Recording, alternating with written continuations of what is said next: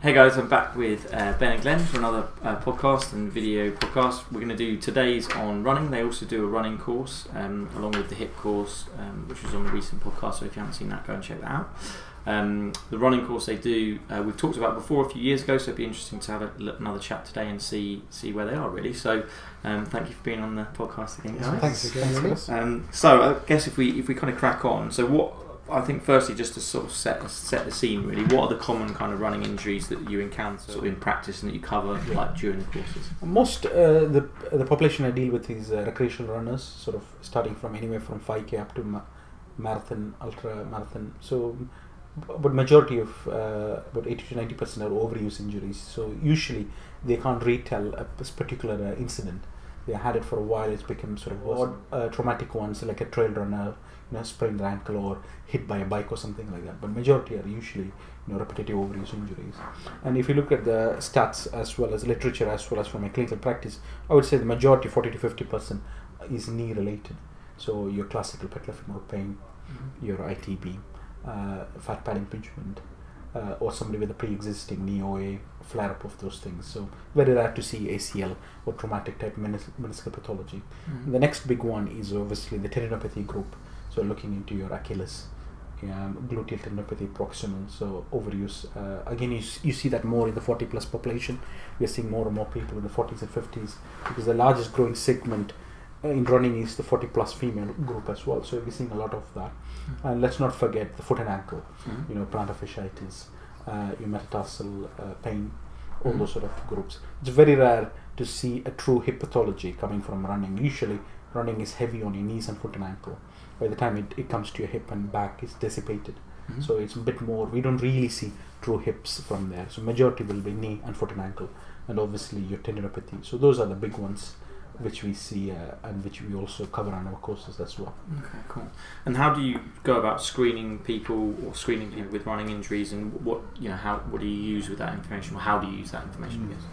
So we've got a nice little system that we do. We run the screen where we look at how they move. First of all, I think that's really important. So the functional movement tests have had a bit of a kind of hard time lately, but I still use them for my runners. I think it gives you a lot of useful information. Obviously, you can't take that information and predict injury risk and things like that, but it can very nicely direct the rest of your assessment and your initial rehab exercises and stuff like that. So I'll look at an overhead squat. I'll look at a good overview of their whole kinetic chain. I'll look at a single leg squat.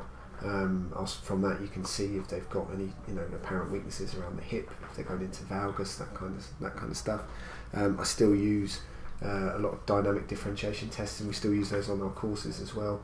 So from our three main objective tests, which are functional movement testing, which is your overhead squat, your single leg squat, and hop testing. From that we can then direct and use one of 7 dynamic differentiation tests to focus more on if we think it's a thoracic mobility issue, for example, or if we think it's a restriction of dorsiflexion. We can then explore that further without having to stop the test. So it kind of takes you away from a lot of static measurements, but obviously part of our screening will still look at certain specific static measurements. So I think you need to have a good way of looking at hip extension. I think you need to be looking at ankle dorsiflexion, great toe extension as well. So there are certain static markers that are really relevant for all runners, and those 3 in particular would be part of my screen. And then you want to look at muscle strength, muscle endurance testing, stuff like that. So there's a variety of ways that you can do that. We're using handheld dynamometers a lot more now, but I'm also a big advocate of getting my runners to self-test, so I'll teach them how in a gym environment they can look at their 10 rep maxes of quads and hamstrings and work out ratios of that, looking at single leg press, looking at what their squat numbers are and things like that. So I'm a big advocate of that as well. So finally then you might choose to look at them run, so a running analysis. That for me is the special test of a runner. So putting it all into practice really. If someone's getting pain when they stand up from sitting, you're going to watch that, aren't they? If someone's getting pain when they squat, likewise if someone's getting pain when they run, you're going to have to look at that also. Yes, cool. And are there particular themes or common themes that you've picked up over the last sort of 8 years of working with runners? Yeah, I think the first thing is nearly all of the runners who comes to to us with injury. So I think the first thing I would say to any therapist dealing with runners is to understand the jargon. When somebody says like a fartlek training, tempo training. So I think is really understand from where they're coming from, and also what drives them to run. So one of the key questions which I ask my runners is, what do you miss the most when you don't run? So some run for weight loss. Majority of my patients in the city run purely for stress relief, because they work in a very stressful environment.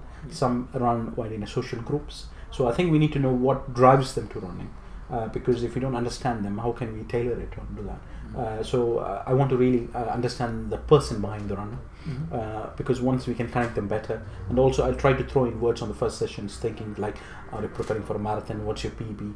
What's your cadence? So immediately the first thing they ask me is, are you a runner? So we want to really create the connection on the first session, that you do understand running. So first thing most runners look out for when they deal with therapists is, does this therapist understand running? You don't need to be a runner at all, but you need to understand from where they're coming from, both from a training point of view as well as from a psychological point of view as well.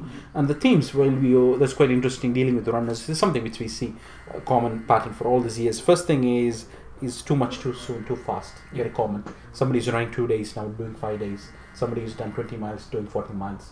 So you see there's a big leap in their training profile as well. The second thing is people rush back to running after incomplete rehab.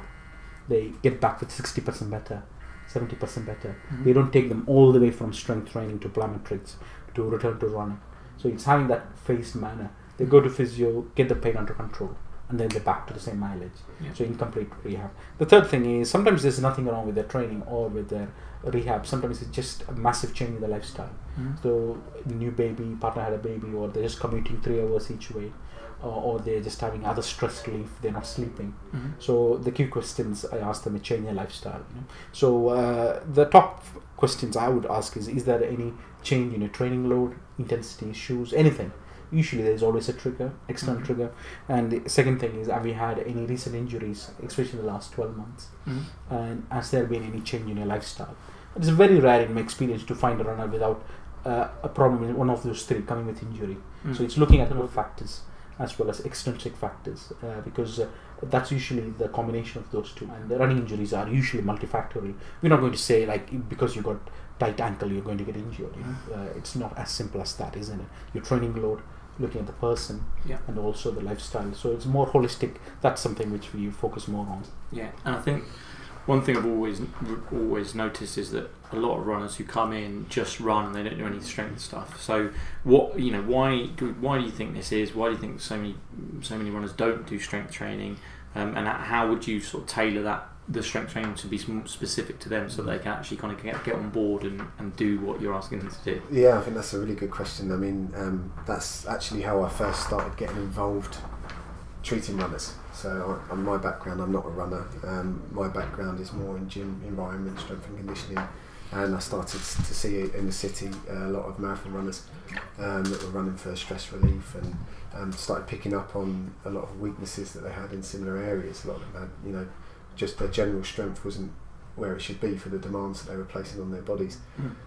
So I think, it's a good question. Why don't runners do strength and conditioning? I mean, you could flip that, couldn't you, and say, why don't guys that lift heavy weights in the gym do a lot of endurance running? I think people do what they like to do and what they enjoy doing.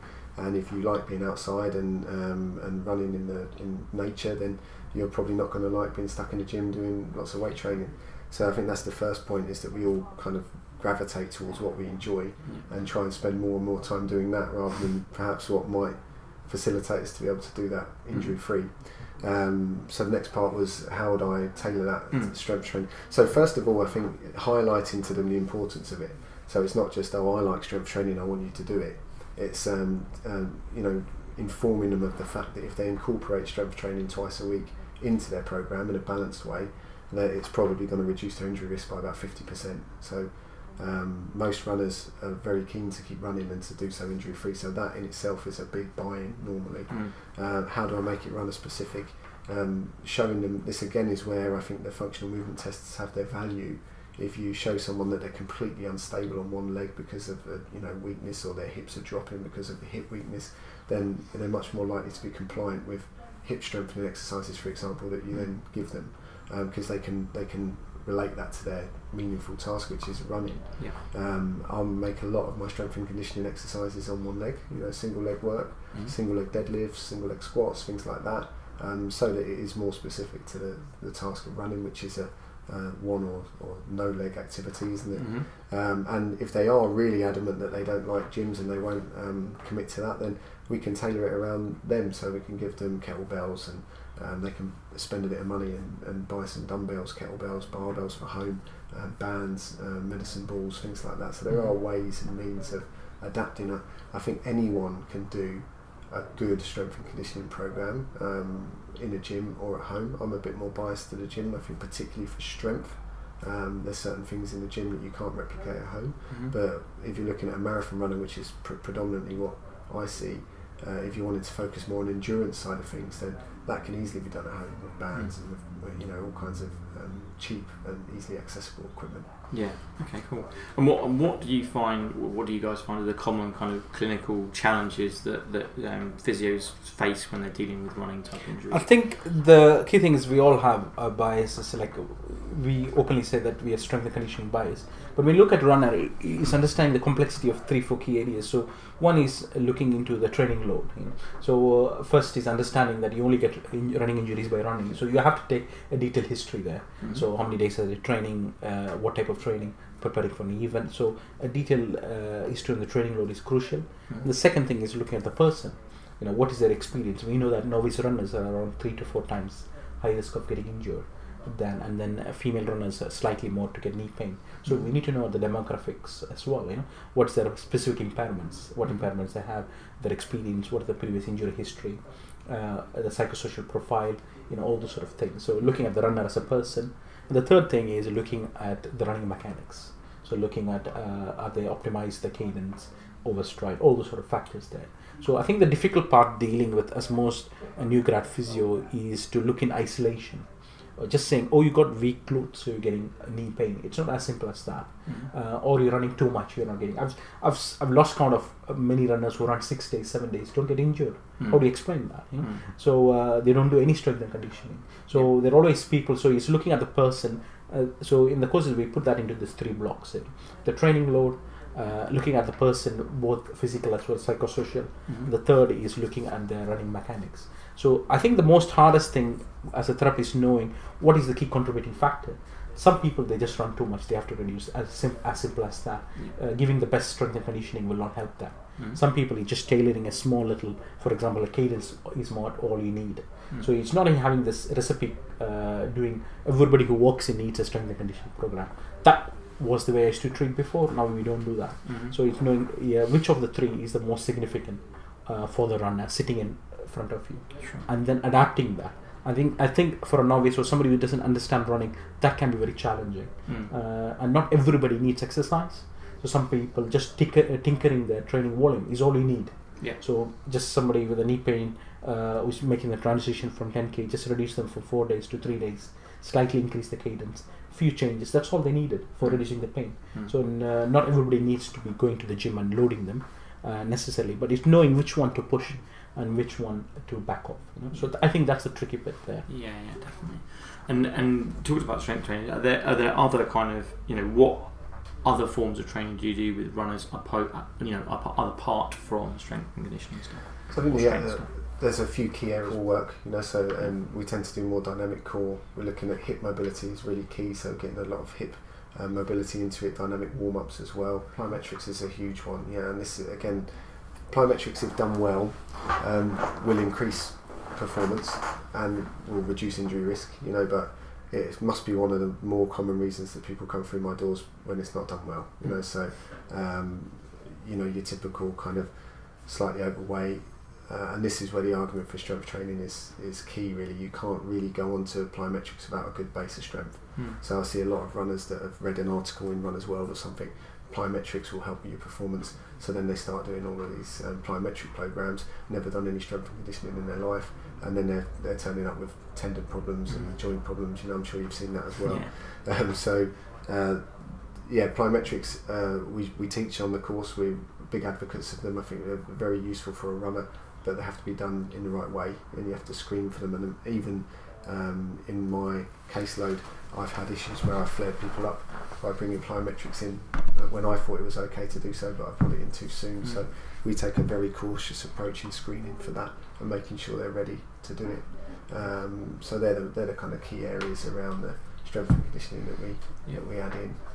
Cool. And you mentioned their flare-ups. So when you've got people who are, say, have been flared up or acute, have acute pain, maybe they're struggling to load heavy. Is there any other ways that you guys use, or any things you do to sort of induce hypertrophy gains or strength gains without heavy loads? That sort of thing? That's quite a difficult one, especially when you want to get that strength gain. So one of the things which, before I go into that topic, is we always try to encourage our injured runners to cross-train. We know there's analgesic effect with aerobic activity, so get them on the pool, get them on the cross-trainer, get a bit of buzz from their endorphins, so they feel like they're doing something. Runners want to do something, so you want to really encourage a bit of cross-training, upper body workout and things like that. So the most common by far which we see in the clinic is knee-related pain, and this is something which I've done my own personal experience. Multiple surgeries on my knee about 7-8 years ago. I struggled with heavy loads.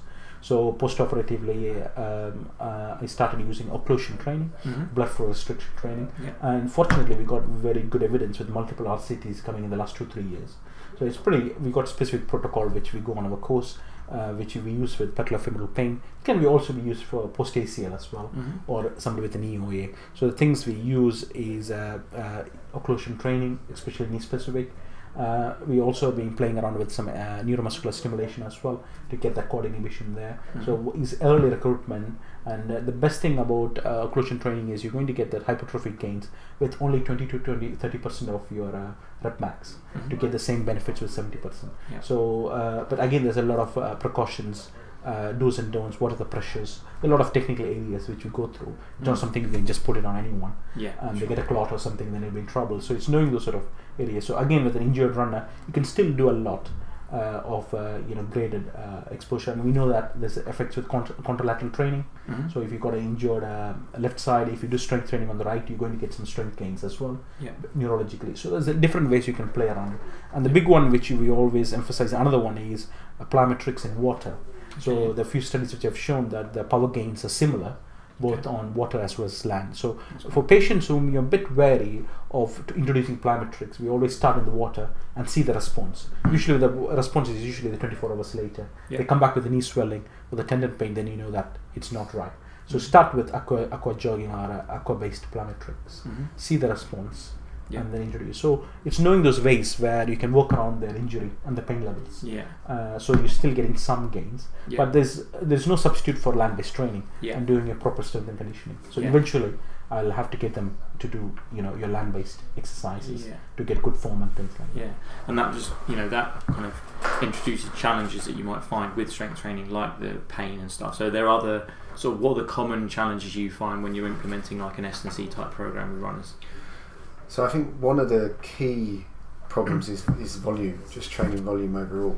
So if you get a keen runner in this that is running 6-7 days a week, and they have an overuse injury, then just adding in 2 days of strength training on top of that program isn't going to give them much benefit there. Really, you're just putting more load into an already overloaded program. So one of the key barriers I think is getting them to reduce their volume to incorporate the strength and conditioning, and then you come across a lot of the kind of views of I'm going to get bulky, I'm going to get big, it's going to slow me down, and in actual fact I'm yet to see a runner incorporate strength, an endurance runner incorporate strength and conditioning and put on a noticeable amount of muscle bulk. So it doesn't seem to work that way with endurance running. It doesn't seem to allow that hypertrophy to occur if they're running over a certain mileage per week. So it's getting them to adapt their volume so that they can incorporate it is one thing. Convenience is another thing. A lot of them aren't members of gyms, so that they run because they don't like being cooped up in gyms, so they go outside and run. So it's inconvenient to try and expect them to go and join a gym just specifically to do that. Some will, some will happily do that, particularly if they're not running at that point in time, because then as Ben mentioned, you can get them to not just do strength and conditioning, but they can do a bit of rowing or cross training or swimming in the same facility.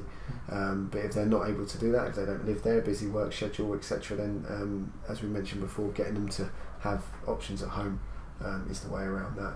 So they're the two main barriers that we see, is a fear of some kind of negative effect of the strength training, overloaded training program where it's not going to be appropriate to add it in, and a lack of convenience to be able to train in gyms or have the time to do that. Awesome. One thing I would add is, as therapists, is to try to keep them running as much as possible. Yeah. So there are certain circumstances which we go through, is things like stress fractures, things like that. Then obviously you have to stop them. Most of the runners, I would say 90% of the runners, we try to keep them running. So because runners get that buzz from running, so you can always tinker on. So if somebody says they get pain after 40 minutes of running, keep it 15-20 minutes. So bring it down to 3 days. So it's always finding ways around it, because the patients will be happier, and also they're more likely to engage in that. So one thing which we find a lot of runners complain is, oh, I'm going to go to physio, he's going to ask me to stop running.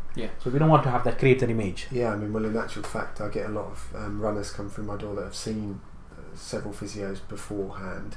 And that seems to be a standard practice for a lot of people. It's just, okay, you're not running now until we kind of finish treatment, and for people that have invested a lot of time and effort and raised money for charities and stuff, that's not really an option, and if you can facilitate it and recover, and they can recover while still maintaining a bit of running in their program, then that's always optimal. It makes my job much harder if they've stopped running for 2-3 months to then get them back to where they were at beforehand. So it doesn't take very long before all of a sudden then they'll start presenting with new pains and new issues when they start going to return back to their pre-injury activity. You might have solved one problem, and more often than not you haven't even solved that problem, you've just offloaded it, and when they run it comes back. But even if you don't, you're reducing their envelope of function by stopping them running for prolonged periods of time, and then by the time they get back to running, they're more likely to present with other issues as well. And often they just won't listen to physios that say don't run, and they'll do it anyway, so it's one of those things.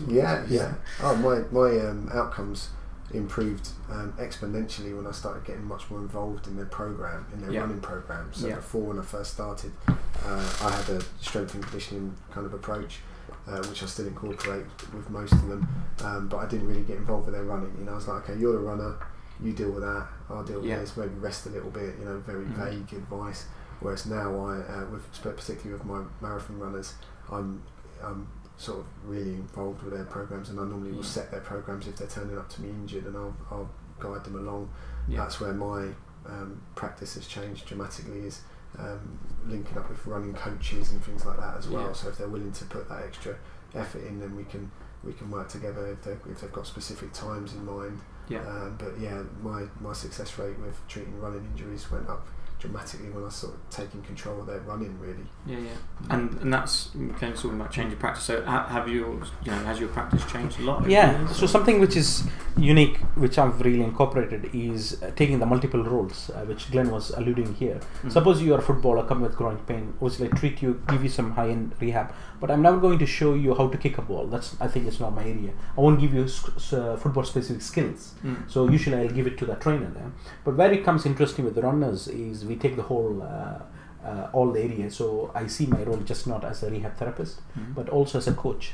So I'm massively involved in the training program, the recovery. So I think I look at all facets, because many runners might not have access to a nutritionist, to an assessing coach. So you might be the only person who would be giving them advice on the recovery, the shoes, and all those things. So it's having that all-around view of a runner, not just, okay, I'm just going to show you some exercises, that's it. So that's not where you're going to finish with the runner. You're not going to keep that sort of link there. So looking at the whole package, treat them as if it's your client for a running coach. Obviously, I'm not a running coach. I'm not really having that high level knowledge there. But for an injured runner, I think we can manage really well to get them back into that normal phase. If they want to improve their performance, I'll say it's not my area. Please find a running coach. But most injured patients, we can manage really well. So that holistic view, and also looking into the recovery, is quite undervalued. So looking at the next day, how they're in a muscle soreness. So we use a lot of simple apps we use with the clients to monitor the recovery, because your training should be based. If you want to train like a pro athlete, you should recover like a pro athlete, isn't it? You can't just pick up random programs and be still working 70 hours. It's not possible. So the recovery is hugely important. The last thing is actually gait analysis. So we're quite fortunate we have access to the treadmill here. So nearly all the patients, we like to see them. Not necessarily going to make changes there. So I think it's a logical progression there. If you, especially when somebody's getting back after an injury, we always want to see them. and we're giving more emphasis on the running mechanics. So that's, I think, is really changed, and that's also being reflected in our courses as well. Is getting a more holistic view rather than just strength and conditioning, which is just not the way to go forward. Yeah, definitely. And I think we've talked about it, or we've both talked about it a little bit, but gait analysis and how important that is. So I just wondered if you could talk a little bit about that in terms of the importance of not only just the strength and stuff, but also the gait analysis stuff as well. I mean, you have to be mindful of the drawbacks of gait analysis. You know, when we're looking at someone on a treadmill and they only ever run outside, there's an obvious issue there, isn't there? So does that reflect how they run on the road, you know, when we've got them on the treadmill? But on the same note, I don't have the time to go out with them on the road and film them and all that sort of stuff. So it's the best option available in the clinic to get a look at what they're doing, which is running. You know, so yeah, as I said, if someone was getting pain when they was turning to the right, I would watch them turning to the right and see if there was anything jumping out from there. We can make some assumptions by the way they single leg squat. If they're going into a valgus, they'll probably go into a valgus on the treadmill. We know that's been shown, but until you actually see it, you can't make those assumptions again. And so there's been a few issues around the gait analysis that have been a major player in, I think, our course development, our practice. So I used to do gait analysis 8-9 years ago, and it was a real hassle. You know, to use a camera, then download it on a PC, then go through it, and to allow extra half hour on top of an already extended session. Whereas now it's so simple, you can do it with apps that we go through on iPads. You know, it's very quick. So I think it's become much more accessible for everyone. It used to be that you could only really get a look at 2D, you know, like for side and back, or maybe from the front if you wanted to do that. You didn't have any real idea of what impact forces was going through your client. You know, maybe you'd listen to the sound that they were making on the treadmill. Whereas now there's some pretty good kit available that you can that's quite reliable, that you can use in real time again, and you can download it and see actually what's their ground reaction force, what is it on the left, what is it on the right. You know, so we're working with a few companies that are you know, developing that side of things. So it's developing and it's progressing. I don't think it's a passing fad. I think it's you know, it's something that we should all be proficient in doing if we're dealing with runners. We have to be aware of the limitations on the same note as that, you know. But if someone's a runner, you want to watch them run. You get an idea of what they're doing, and they get confidence in you that you know what you're doing. You know? So I think it's a kind of it's a win-win really. Cool. And I think what running biomechanics is a huge area, so you can really get complex with so many areas. But what we emphasize on the course is complex thinking but simple intervention. So when you retrain with your patients, you don't have to really go into all this in depth, you know. So give them simple cues, you know, like for example, like if you want to improve hip extension, like push the track back, or you're squashing an orange. So like we use very simple 3-4 words cues, which is more relative to the patient. And generally we use more external cues rather than thinking about the pelvis and hips and things like that. Something they can listen to or something like that. So it's simplifying biomechanics and making it accessible to the patient. Because you can really get bogged down to all the sort of vector forces and things like that, which is not really important, isn't it? I think that's the only way that clinically it's going to translate into their running, isn't it? If you're if you're having to concentrate and think, then you're not going to be able to incorporate a cue. I think that's a really important point. The cues need to be simple, and you know, we've discussed quite a lot here today, but again, it's layered, isn't it? It's like when I first started, I got lots of success with my runners just by incorporating a good strength and conditioning program, which most of them have never done. And you realise that that's not the be all and end all. That's an important part of a program that most runners are missing. Then I started looking more at the volume. Oh, okay, these guys are running 7 days a week. These guys are running 3 days a week. The ones running 7 seem to be getting injured more.